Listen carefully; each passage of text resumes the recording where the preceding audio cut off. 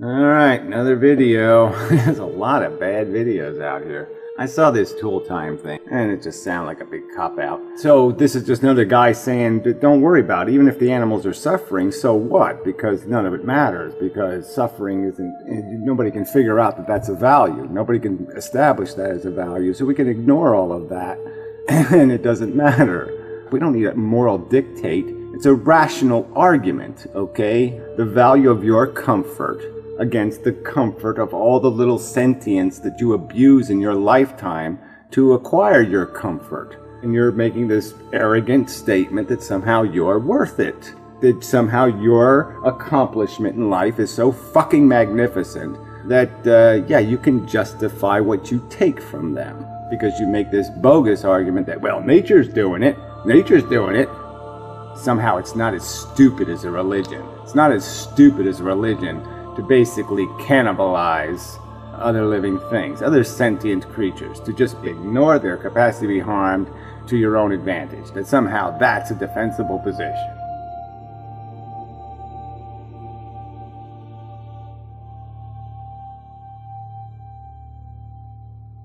This is always such a game people play. They always try to structure any kind of argument made about oughts and try to turn it into a moral doctrine. It's not a doctrine. It's not dogma written in a book by a god. It's a rational argument people have put on the table that what you're basically doing if you're a carnivore, okay, is accepting an ignorant paradigm. You're accepting nature. Well, guess what? That's dumber than asking Jesus. That's dumber than saying, what would Jesus do? To say, what would the DNA do? All right, because we know what the DNA would do. It would build a great white shark. That's what the fucking DNA would do. I think that requires a metaphysics that just can't be really... Oh, what a crock of shit. It requires the simple statement that I recognize that sentience is the core value. That is not that hard to do. If you look at anything that has value, a shiny car, a pretty diamond, you can't name a fucking thing on this earth. And the only reason why anything has any value on this fucking earth is because it can somehow please a human being, or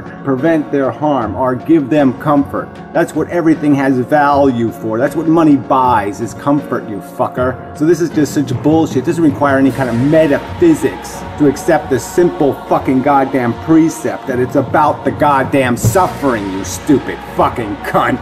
That is not a religion. That's just an observed fact of our existence, and it's one your own testimony cannot deny. Your own behavior testifies to the fact that you don't like it when you're hurt. You don't fucking like it, and you'll pay money to avoid it, you fucker. So don't pretend that this is metaphysics or this is fucking goddamn dogma. I don't really see any specific reason why we have to give an animal full moral consideration. We're talking about values. We're talking about a simple definition of something that is productive and something that is destructive.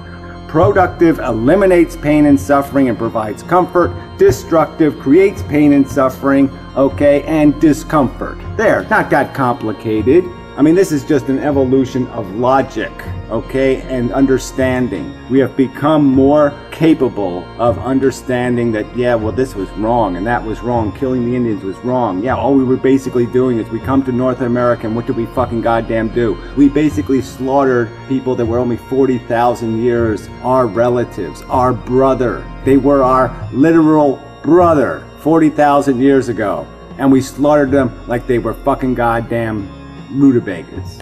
I'm probably against factory farming for somewhat different reasons than you are, but I'm not like, yay, wanton meat eating, just go out and... No, I think that people should be as morally responsible as they can. They should inform themselves as much as they can, but at the same time, what I resent is people like the person I was making the video response to, or the people who blast you with the, you know, the PETA people who said... Oh, whatever, this is not an argument. This is not an argument defending the taking of another sentient creature's welfare for your comfort and aggrandizement, to take what they have merely because they're dumber than you. No other qualified justification. It's just might makes right, period. There's nothing else here. It's exploitation, okay? And that's the nature of the slavery comparison. It's exploitation for convenience, not exploitation for necessity, and it's not exploitation that can be justified. Again, if you're going to rationally judge what is valuable on this stinking shithole, what is valuable is the welfare of sentient beings, and you saying that it's only humans that matter is just a fucking lie. It's just your ego talking. That has no rational, reasonable, there's nothing rational can make anything out of that. A few chromosomes have decided my fate. I mean, this is just bullshit. How is it that the vegans and the animal rights activists try to condemn, say, our ancient ancestors for meat eating? Not only do we evolve... Oh, whatever. Condemn them? No, they just point out that they were ignorant. All right, just as we point out that the slave owners were ignorant. Just as we can point out that all the tyrannies and abuses that have taken place in the past, the chauvinists were ignorant. We can point that out. Just, man, your rhetoric is so fucking slimy. I mean, vegetarians aren't wasting their time looking backwards and, wagging their finger. No, they're looking right here in the present and wagging their finger. And they're looking at the future and saying, why would you impose your silly addiction on the future? Why would you create new slave masters? At the very least, there is no reason whatsoever to be a smug vegan. It's not about being smug, you fucker. It's about recognizing that we, as a human race, are failing dismally. Just like with religion, it's not for some good reason. It's for fucking goddamn retarded reasons, because assholes keep dragging us back and making rationalizations and excuses for our fucking bullshit, nonsense, idiotic notions, our aggrandizing bullshit that all you fuckers live on.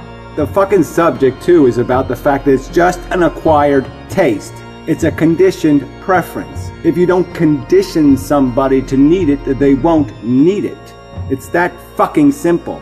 But as long as people keep defending it, then people will keep imposing it, and it'll keep being part of the pop culture.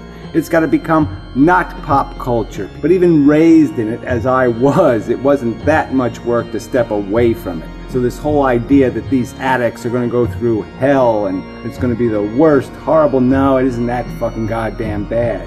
I mean, you wean yourself off that shit fairly easy. That's what life is fucking goddamn made out of. There's good fucking feelings and there's bad fucking feelings. There's good fucking times and bad fucking times. It's not that fucking complicated. If you're imposing bad fucking times, then you fucking suck. Not that fucking complicated. The math is really fucking simple.